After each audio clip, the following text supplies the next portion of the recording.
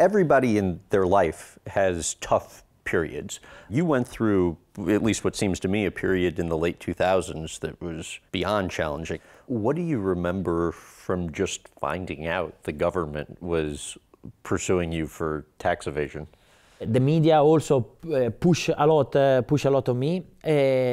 I find it in a bad situation because I did some mistakes, but also I know that this can happen from 1 or 2 years before, and I want to try to fix everything, and I push a lot to fix everything because I want to come back in Italy, because I live in London, and it's a fantastic place, but I don't feel good. I mean, because this is home.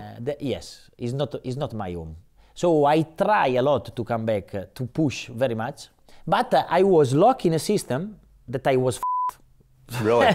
Yeah, because I have my old manager, the old people that work for me, they put me in lo spider. The spider have the, come si dice, in italiano si con la ragnatela.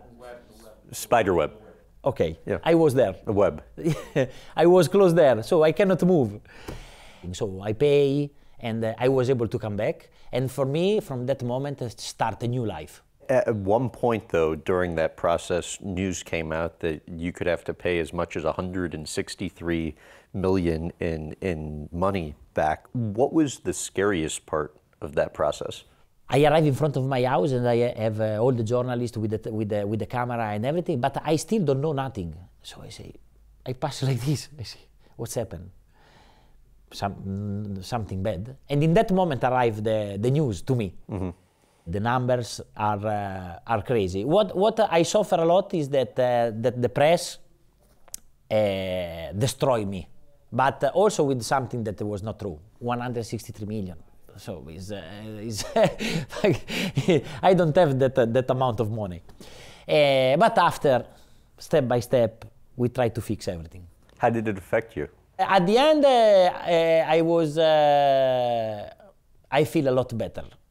Also because I cut with all my old organization mm-hmm. that at the end bring me this problem, you know? The lesson learned on your end, having gone through that experience, would be what? What you learn is that when you work, friendship is one thing and work is another thing. You need to explain to these guys that is over, that is not good, that we need to go in another way, and you become stronger.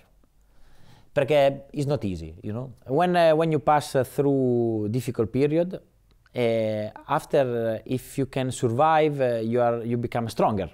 After this period, I